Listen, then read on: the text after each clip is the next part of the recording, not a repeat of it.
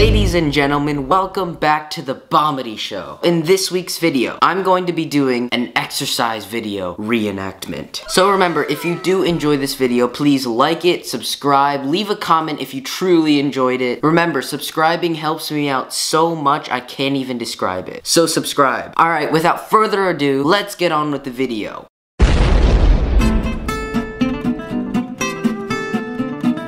So usually when you have an exercise video, there's this guy that narrates it who's super buff and he's super like excited. He goes, "Alright guys, it's Big Buff from bigbomedyabs.com.edu/HTTPS. Today we're gonna be doing a full body workout on the floor. Get ready." And he goes, "Remember, if you do this workout for 2 weeks, you will get abs. So let's get smacking. We're gonna get some epic abs in by the end of the day." And the exercise video starts.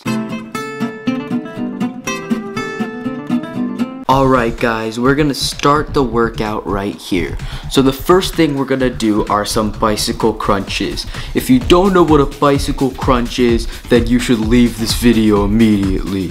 Anyway, the bicycle crunch is very important because you have to keep those abs tight at all times. Remember to keep moving your legs like you're pedaling a bicycle, and to keep moving your arms like you're punching someone with your elbows. Behind your head, keep your head up. You're doing great, and that is it. That is 30 seconds of bicycle crunches.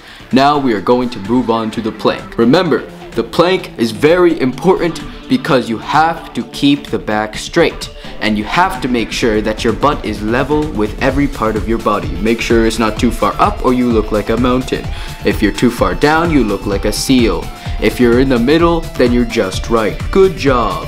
So, in other words, Big Buff is not as advertised. Okay, we are done with the plank portion of this. Now, we are going to move on to some squats. One thing to remember in squats is to keep that back straight. I will demonstrate for you right here.